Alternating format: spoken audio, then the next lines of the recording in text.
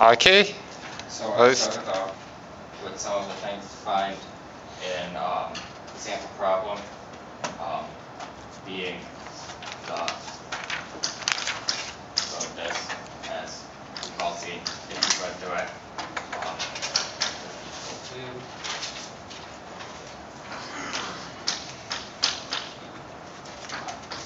sales and then minus 6.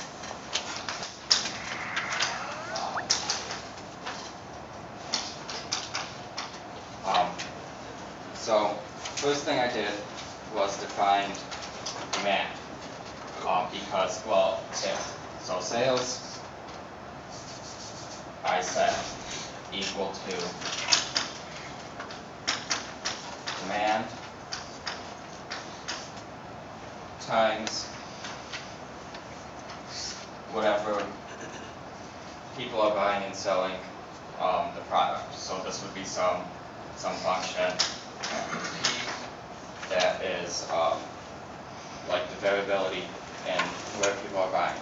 So I had to define demand, which is basic like elasticity because it's an elastic product, where it starts here, goes down there, and then which is the equation C1 plus C2 P because it's related to price. So this would be price, and then this is sales. Oh, this is demand. Sorry. Where this is C2 and this is C1. But in this case, C2 could be positive. So in all cases here, C2 is negative. C2 is less than C. Which that gives us the demand, which is equation.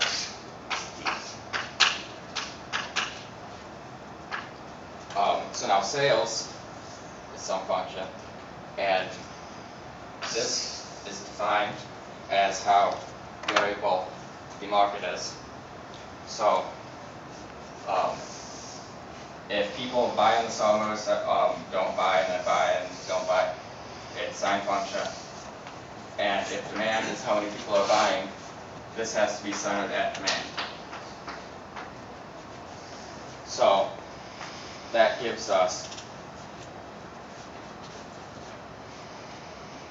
an equation, which is F, which is some constant, of then sine net 2 by mag t plus 1 times demand, which gives us, I'm jumping around, a curve that looks like this. Right, and so this would be sine of 0, yep, okay.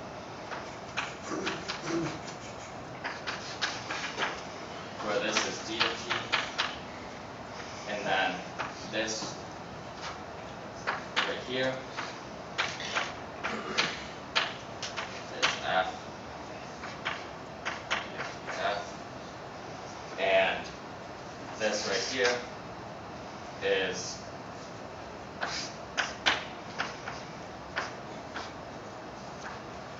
one period, which is one of the frequency.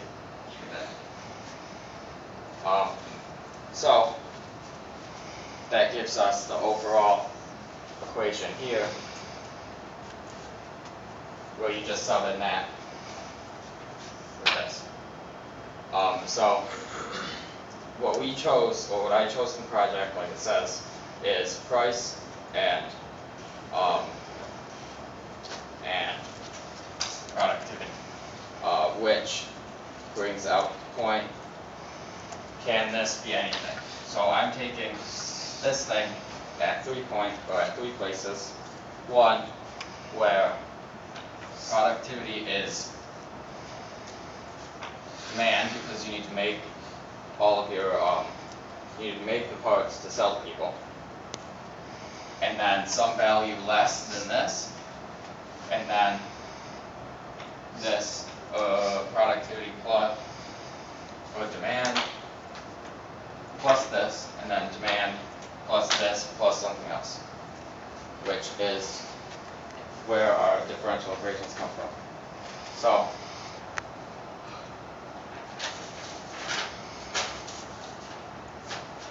that is, we were given first one, which is this is less than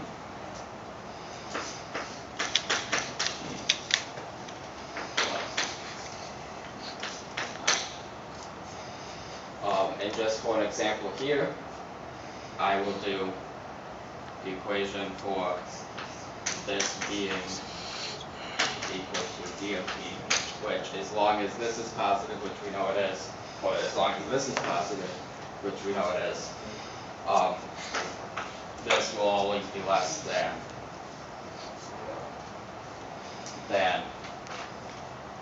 this. So that gives us the equation d equal to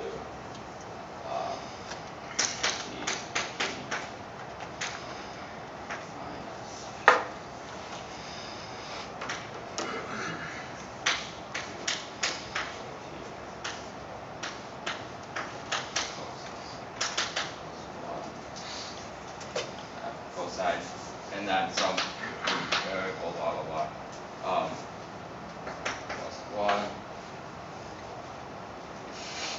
minus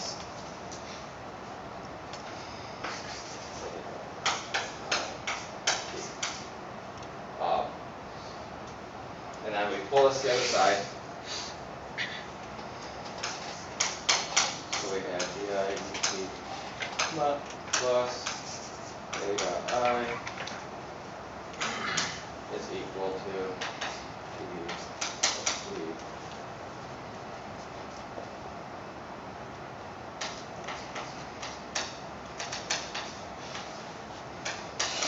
cosine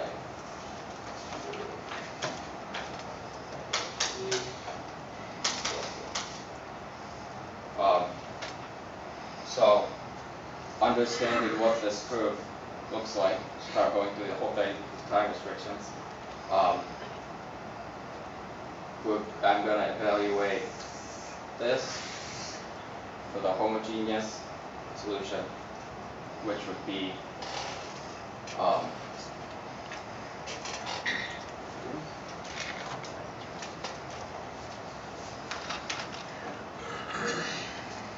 this is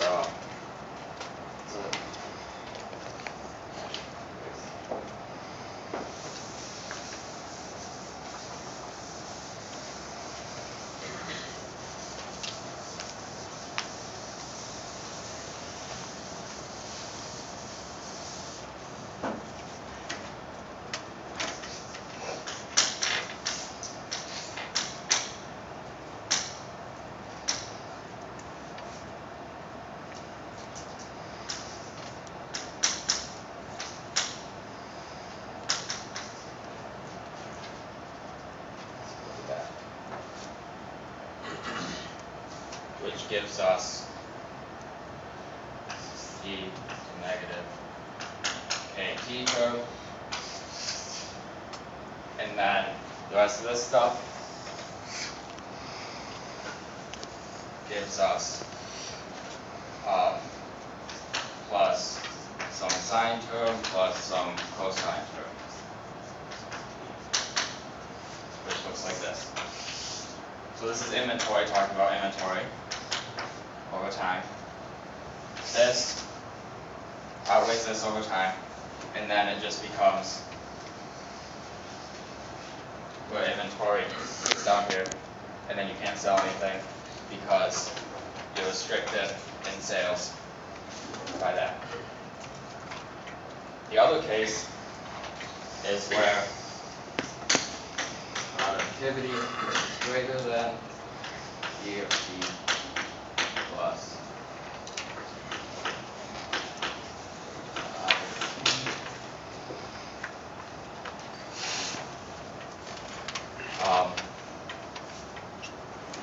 where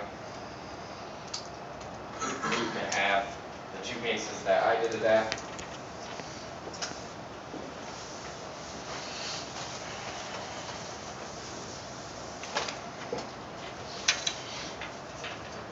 Is where, which I will discuss one, is P of T equal to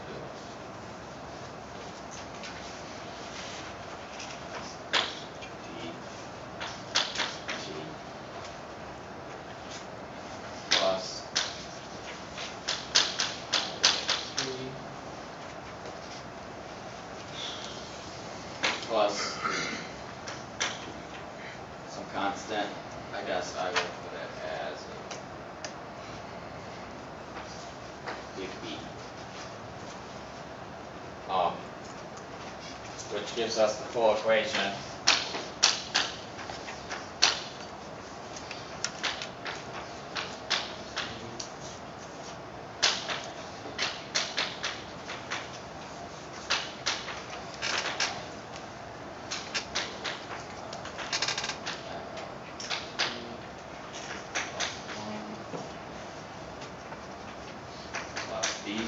Because this right here will cancel out this.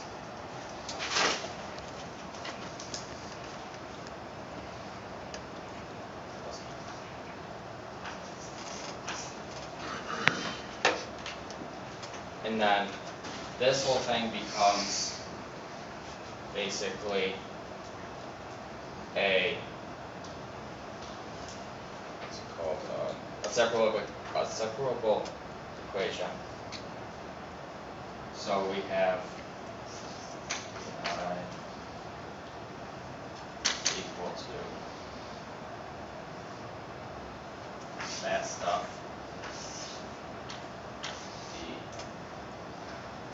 T and mechanical, so we can cancel this stuff. Which becomes this will cancel out this. So it becomes some sine term and cosine term plus B of T plus whatever constant. Which graphically that looks like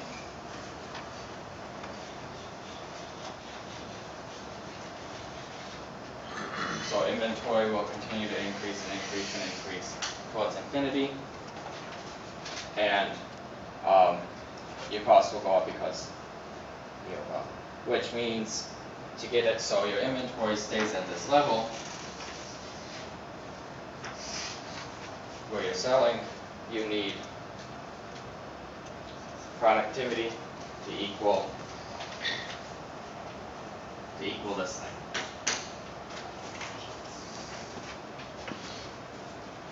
Which is what I discussed.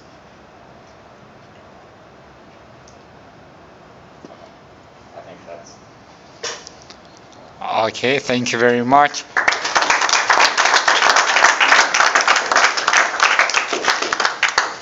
Any questions?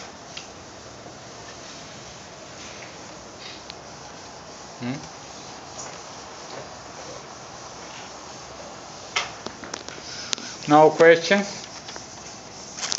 Okay. Okay. So I started off with some of the things to find in the sample problem, being this, as you all see, if you read through it, equal to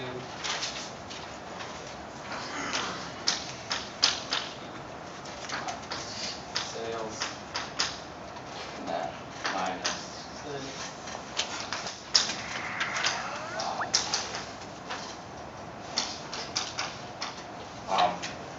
So first thing I did was define demand. Because, well, sales. So sales,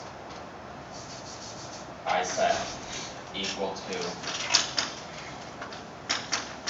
demand times whatever people are buying and selling the product. So this would be some function that is like the variability in where people are buying. So I had to define demand, which is basic like elasticity because it's an elastic product, where it starts here, goes down there, and then which is the equation C1 plus C2 P because it's related to price. So this would be price, and then this is sales. Oh, this is demand. Sorry. Where this is C2, and this is C1. But in this case, C2 could be positive. So in all cases here, C2 is negative. C2 is less than. Which that gives us the demand, which is equation.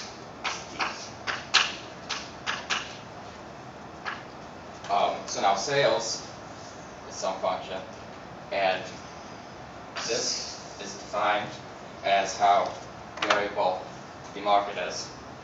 So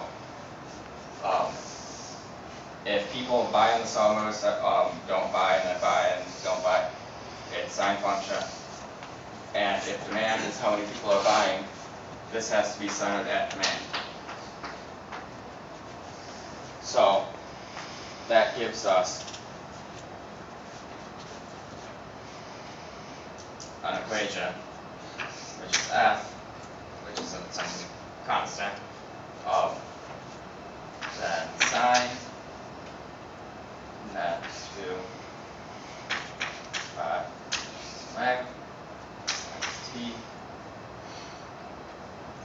plus 1 times demand, which gives us, I'm jumping around, a curve that looks like this. Right, and so this would be sine 0, yep, okay.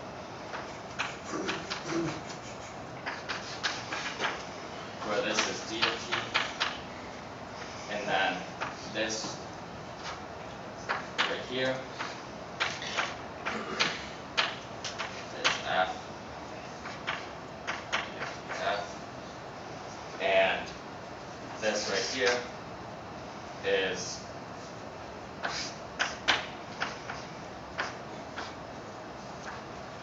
one period, which is one of the frequency. So that gives us the overall equation here, where you just sub in that with this. So what we chose, or what I chose in the project, like it says, is price and productivity, which brings out the point, can this be anything? So I'm taking this thing at 3 places. One, where productivity is demand, because you need to make all of your, you need to make the parts to sell to people. And then some value less than this, and then this productivity plus, or demand, plus this, and then demand plus this, plus something else, which is where our differential equations come from. So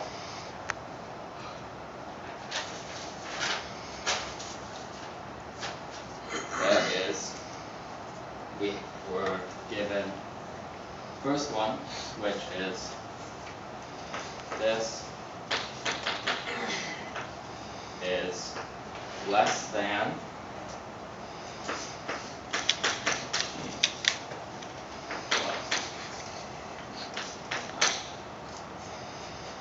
and just for an example here, I will do the equation for this being equal to d of t, which as long as this is positive, which we know it is, or as long as this is positive, which we know it is, this will always be less than this. So that gives us the equation d equal to d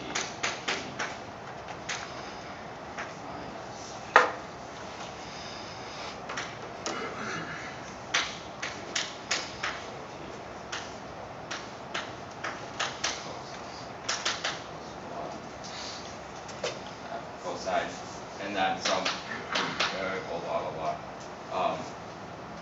Plus 1 minus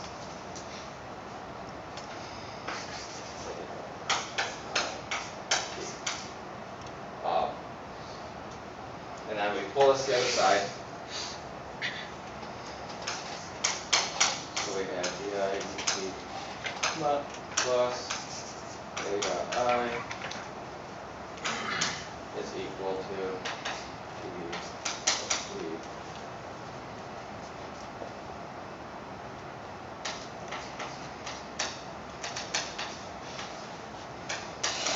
cosine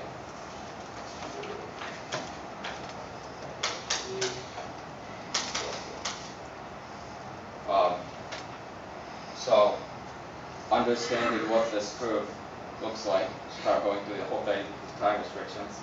I'm going to evaluate this for the homogeneous solution, which would be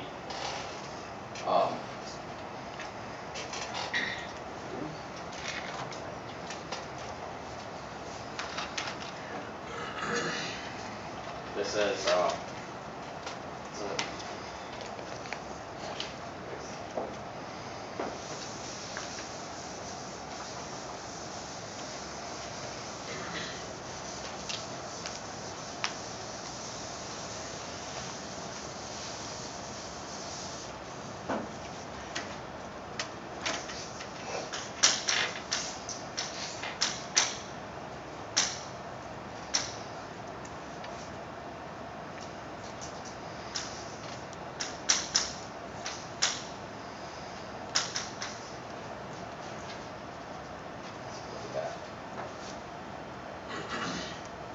which gives us e to negative kt term, and then the rest of this stuff gives us plus some sine term plus some cosine term, which looks like this. So this is inventory, talking about inventory over time. This outweighs this over time, and then it just becomes where inventory is down here, and then you can't sell anything because you're restricted in sales by that. The other case is where productivity is greater than E of T plus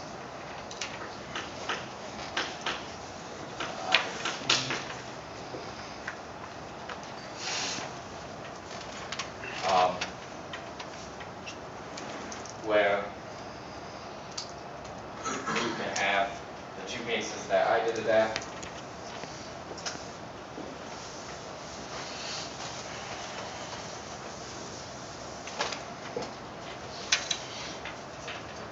Is where, which I will discuss one, is E of T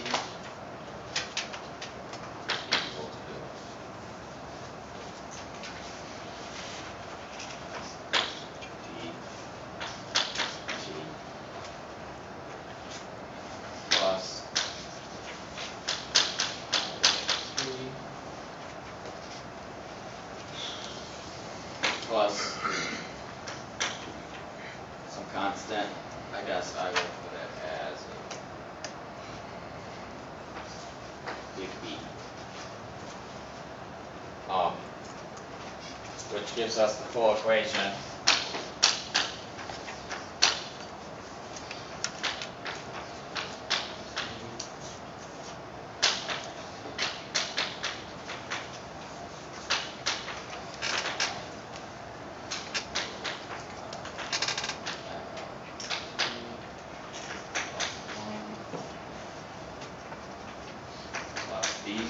Because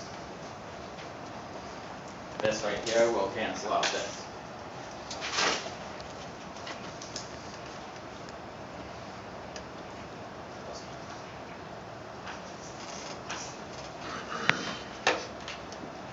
And then this whole thing becomes basically a what's it called? A separable equation. So we have I equal to that stuff.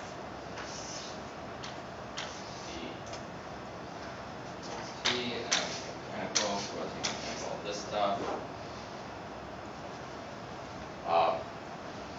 Which becomes this will cancel out this.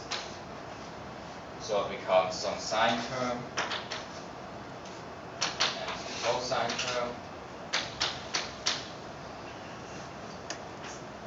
plus b of t plus whatever constant.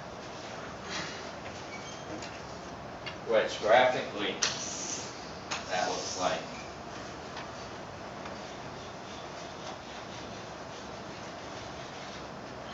so inventory will continue to increase and increase and increase towards infinity, and your costs will go up because you go up. Which means to get it so your inventory stays at this level where you're selling, you need productivity to equal this thing.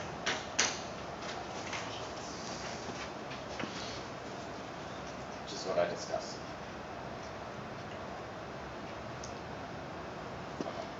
I think that's Okay, thank you very much.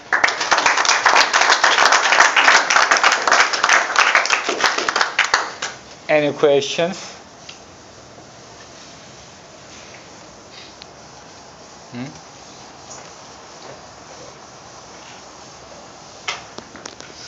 No questions? Okay.